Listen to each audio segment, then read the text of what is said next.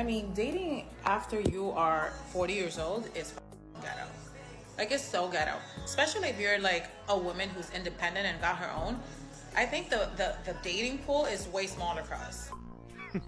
Women.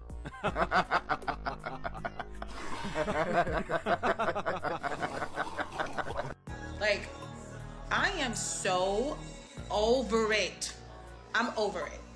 Hey, you wanted this, right? Wake up, you're in the middle of it. You want to run, go ahead, no one's stopping you.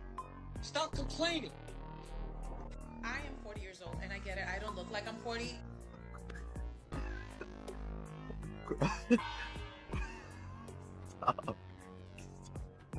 I listen to like reggaeton, trap, all that stuff that is like appealing to like the younger kids or whatever. But You sure about that? baby, I don't got time to be texting all day. All we can do is pray for her. But still, this is real Like, plan something. Plan something. Like, No. No, man.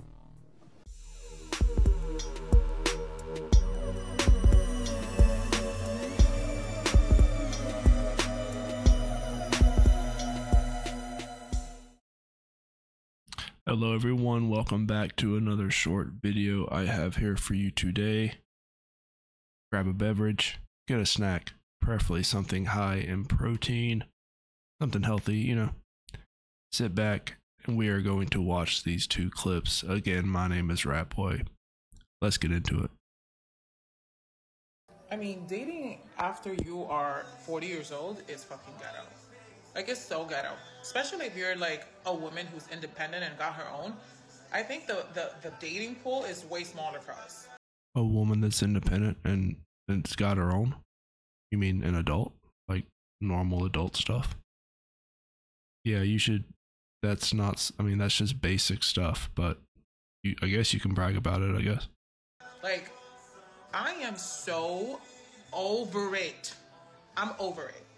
I am 40 years old, and I get it. I don't look like I'm 40, so I attract a lot of young men, and like I am very vibrant, and I listen to like reggaeton, trap, all that stuff that is like appealing. Wait, did she just say she doesn't look 40? She definitely looks 40. At least to me, I would guess 40 for her. To like the younger kids or whatever, but like even the dudes that are my age, like they're playing games. They're playing games with you. That's what you're saying? So those guys aren't going to be playing games with someone they feel is younger than you and looks a little bit better than you. I mean, they're not going to be playing games with her, by the way. But you're kind of going for the younger dudes anyways, so what are you looking for? You're finally ready to settle down, I guess. They're playing games. Like, baby, I don't got time to be texting all day. Like, plan something.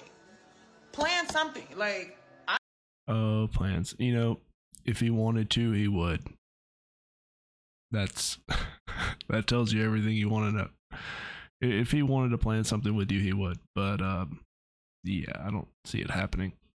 The younger ones are always going to be at the top of the list, unfortunately for you. I don't got that time to be on the phone, texting back and forth, what you doing this, and like, plan something. And don't even get me started with the Hinge app.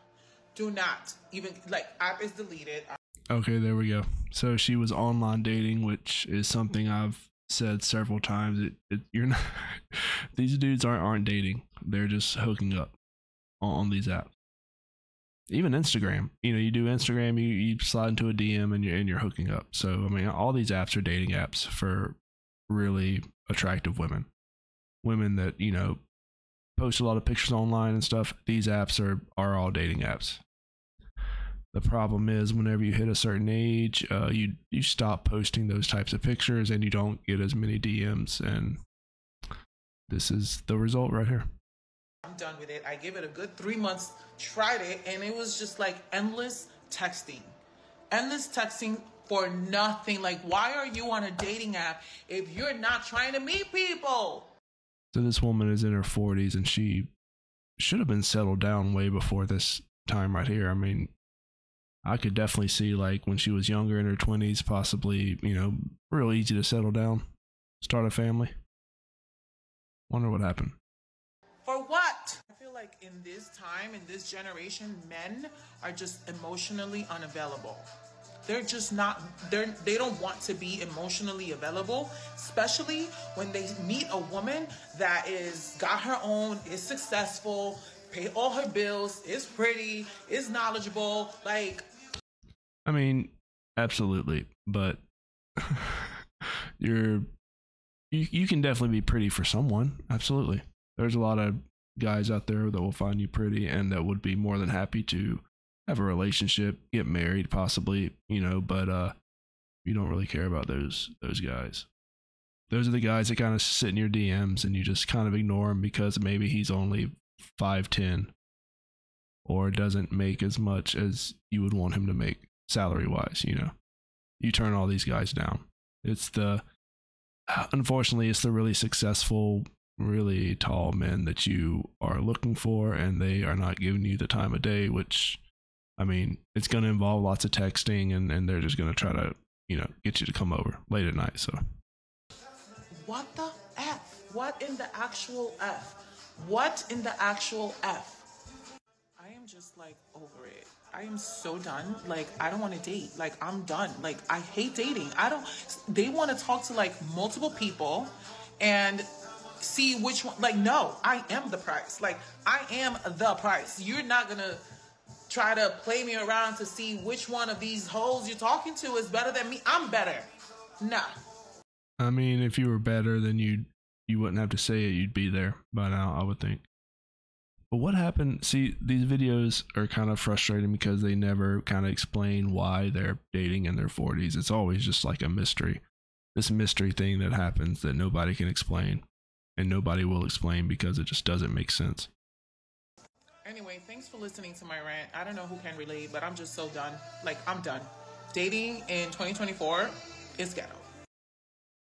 Dating when you're in your mid 40s in 2024 is definitely something I wouldn't recommend. You know, you should have a family by now. This next video is a dating coach, and let's take a look at this.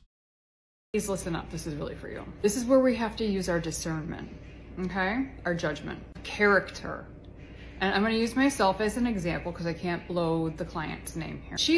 I just want to make one comment. Why do all of these people kind of look all the same?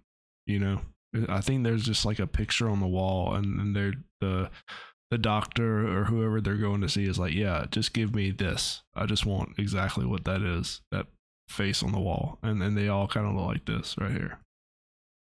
Looking for a partner, a friend, okay? Doesn't want to get remarried, just looking for a friend to turn into a long-term partnership. Okay, let me just stop here. So she's a dating coach. This person called in, texted in. She's looking for a friend, not someone to marry, but a friend that could possibly be a long-term partner. I was very confused when I previously watched this video, so I'm going to give it a rewatch. Number one, she's been texting back and forth, and he's one of those that will just text her when he's interested. Which is what, yes, that is how this works. Continue. 3 days go by. Oh, sorry, I've been busy. Obviously, he's not making her a priority. So no man should make a woman a priority. You should make yourself a priority, and then all those good features will naturally trickle around you and improve your life that way. She stepped outside her comfort zone, and she texted somebody. And he responded within a few hours. And he responded with I'm flattered, but I'm married. Well done. Perfect. I told her that's a gentleman. That's what you want to seek. Stop wasting your time on that scrap shit. That right there is integrity and honesty. Polite and to the point. And that's what you want to seek. Okay, let me just say that's going to be the end of that video. I just want to ask, and so he's going to be a husband. So she's trying to hook up with married men. Let me know what you guys think. Anyway, again, this is Rat Boy. I am out.